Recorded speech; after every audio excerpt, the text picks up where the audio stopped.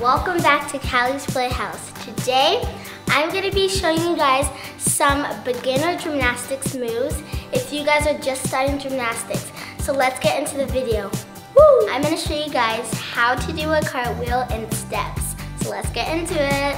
Okay, for the starting, we're just going to go up and we're going to practice kicking up to the side. So you're just going to keep on doing that until you get really comfortable with it. Just keep on practicing that. Eventually you should be able to kick with one foot up, just like that. So keep on practicing that, and eventually you will just get really comfortable with that. You will be able to go to the side a little bit and hold it like a handstand. After you do practice with that, you should be able to do a full cartwheel, just like that. Keep on practicing all the steps. You can move on to the next move if you already have the cartwheel. All right guys, for the next move is a round off. If you don't know what that is, it's kind of like a cartwheel, but just when you're about to land, you put your feet together. So let's try that move. So you're gonna go in whichever foot feels comfortable. You're gonna do the cartwheel, put your legs together. But if you guys can't do that fully, what you could do is just practice with a different foot landing. That will help you to keep your feet together. And if you can't, what you could do is just try to hold a handstand for 1 second. That will help you keep your feet together. So now try to do that all together and try to do your round off just like this. Just like that. And now let's move on to the next move. All right guys, for the next move is a front walkover. So a front walkover, it's kind of so you don't really walk. It's just when you go forward, kind of in a bridge. So I'm gonna show you guys how to do this right now. All right guys, so for the starting, put your foot out like you're comfortable with. And you're just gonna practice doing that just like for the cartwheel. And you'll pick up kind of in a handstand form. Keep on practicing that. And then once you get really comfortable with that, you'll start to hold it. Hold it for a little bit, 1, 2, 3. You can count to 3 if that is how much you want to hold it for. Just hold it and then you'll go forward more. So if you don't know what a bridge is, it's basically you could go down like this, push up, go like this, and you could come back down. So you could just do that. Now you're gonna go forward and down. You don't have to kick back up. If you got that and practice that more, all you have to do is now practice going into your bridge like this. You don't have to go up like that, and then try to go up. That will help you getting up in the front walkover. Once you finally have the front walkover, it will look like this. Ta-da! And now let's move on to the next move.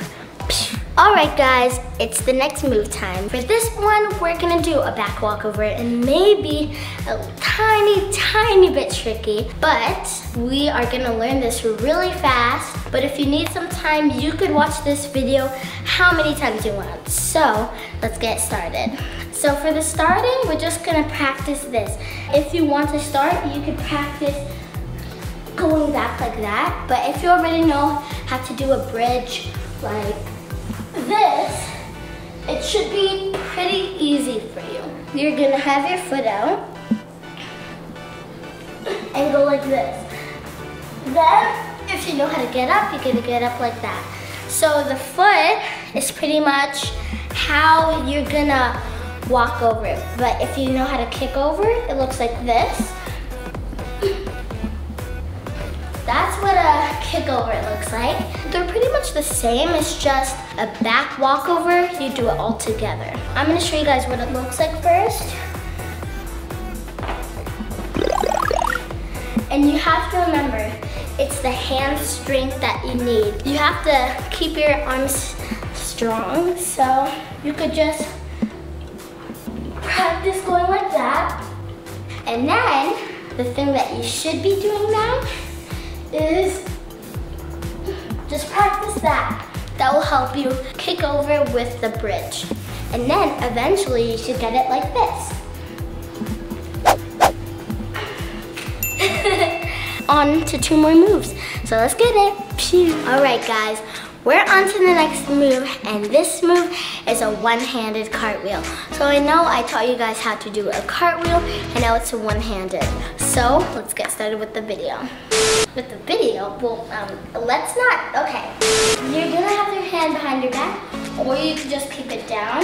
You're gonna practice going like this. It may be a little bit hard because you probably never did this before, but if you did, like, kick up with one hand, it's actually pretty easy. So try doing that with the foot that you're comfortable with. Just like that. It's okay if you keep your hand out because it's kind of hard.